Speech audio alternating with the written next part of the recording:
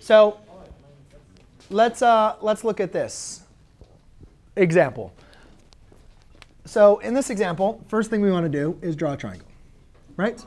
So we can draw a triangle any way we want to, but typically I've always kind of just drawn something like this. A, B, and C. Notice these are not degrees, so these are actually measurements. So A is equal to 63, B is equal to 22, and C is equal to 50. Gotcha? OK. Now, we look at this and we say, well, if we need to find something, we need to find a missing angle. And for the law of cosines, there's two formulas that are provided for us. The one where an angle is at least close to being isolated is represented here. So cosine of A equals b squared plus c squared minus a squared all over 2 times b times c. OK. Now, should we just go ahead and plug in our information we know and solve for A? Yeah. Kind of. Depends. We could do that if that's the way you want to solve the triangle. Meaning, if you want to find cosine of A and cosine of B, because really, don't we only need to find 2 angles, right? Because then we can always subtract from 180 to find the third angle, right? So if your goal is to only use the law of cosines, then use the law of cosines twice for each angle. So you could do that for A, and then you're going to have to do it for another angle, though. Or if your goal is to use the law of sines, because you like the law of sines a little bit better than the law of cosines, which maybe at this point you don't know, but once we start doing some problems, you guys can determine that. There is a little rule you have to follow for a side, side, side. When you're doing this for a side, side, side, you have to find the side length that is the, or you have to choose the angle that is the largest. So when we look at these side lengths, which angle would produce the largest side? A. Now in this case, we lucked out. Right? We actually don't need to rearrange anything. So therefore, we could go ahead and just plug in our information and then solve for A. Right? However, my point is, like, what if this was D or C or something? Like D. That, let's just call it C. Like, what if it looked like this? Well, then what we'd have to do is rearrange this, which I will talk about here actually next. All right? So let's just run with this A. And this is big C. So let's go and solve. So since I need to show my equation of where my answer is coming from, I'm going to plug this information into my calculator. I'm going to make sure I'm using parentheses so I don't get things mixed up.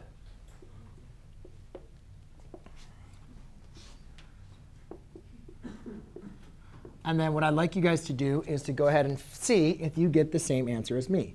If not, then we're going to want to walk around and see why your answer was different than mine. That is definitely a square. Yes, thank you. Very good.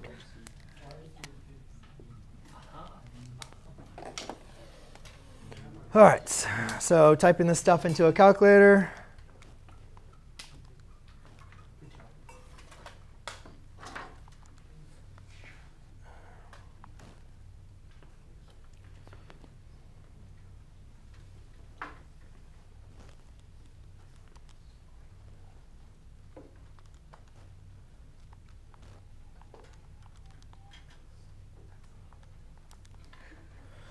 And I'm getting a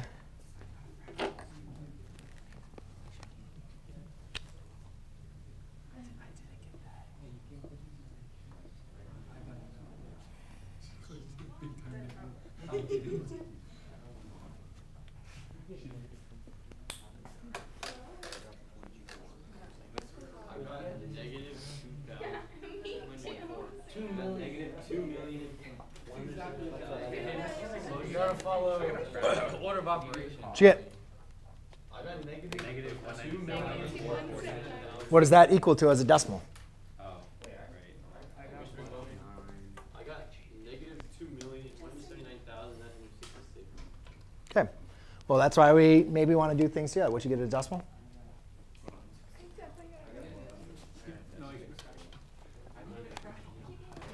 All right.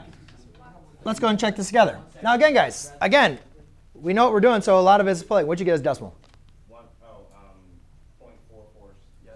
OK, so let's go and check it in. So if we do 22, maybe I typed something in wrong. I don't know. 22 squared plus 50 squared minus 63 parentheses squared. So I get negative 985. And then I divided that by 2 times 22 times 50. Oh, I must have typed something in wrong. I don't know. So sorry about that.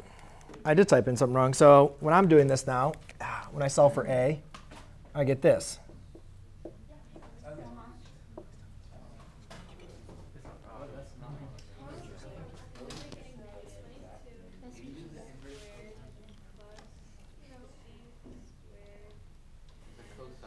Yeah, this is a. Make sure if you just do this information, you're solving for the cosine of a, right? You should get the cosine of a is equal to a negative 0.447727 dot, dot, dot, dot, dot. But again, guys, remember, you're not solving for the cosine of a. You're solving for a. So you got to take the cosine inverse of that information.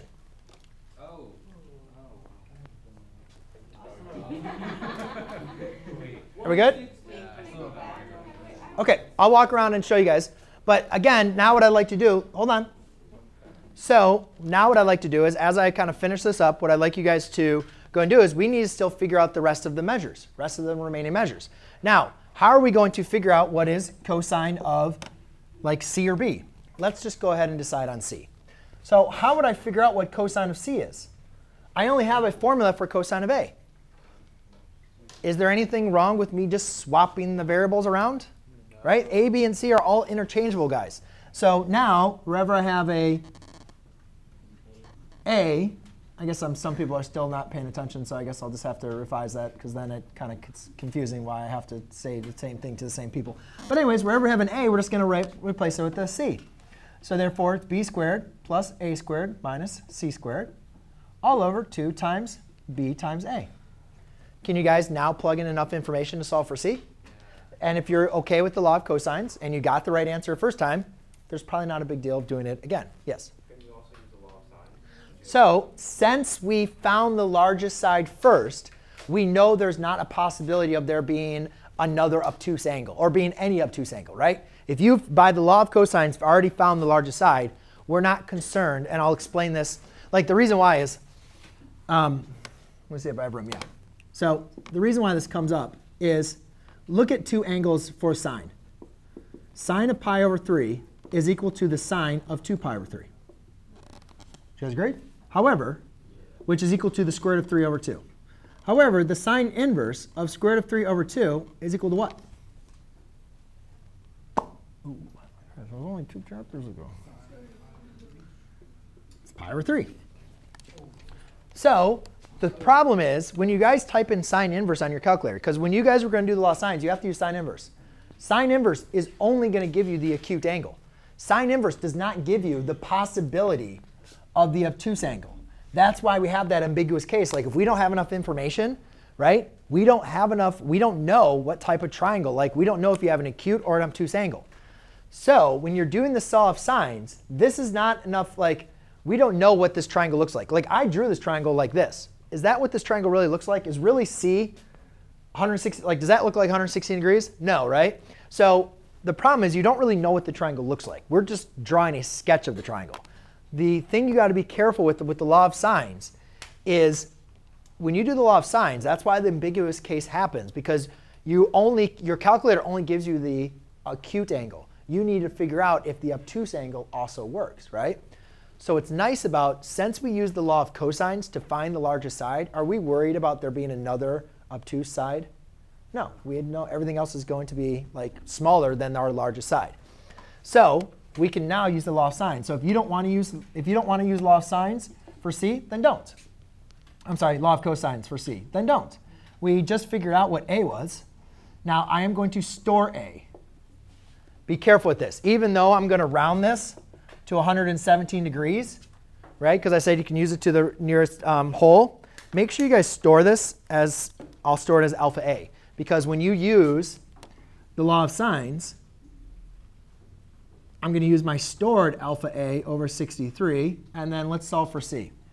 So sine of C would be, sine of C all over 50.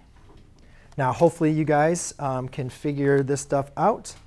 Alpha A times 50 divided by 63. And then we do sine inverse of that answer. And for C, you guys should get 45.207 degrees, or C equals 45 degrees. And then I would store that. So I do store alpha C. And then, guys, if I want to figure out B, what do? I just figured out C. I just figured out A. Yeah.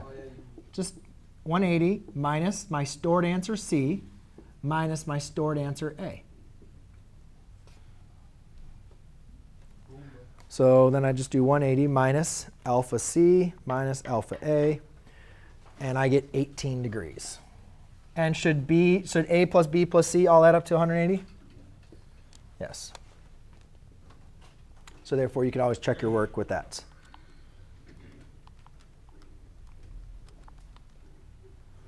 And looks like there's a rounding somewhere in on there.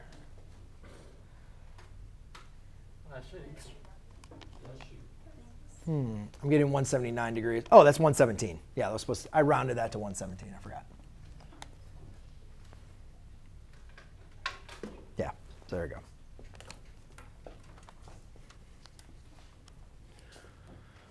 OK.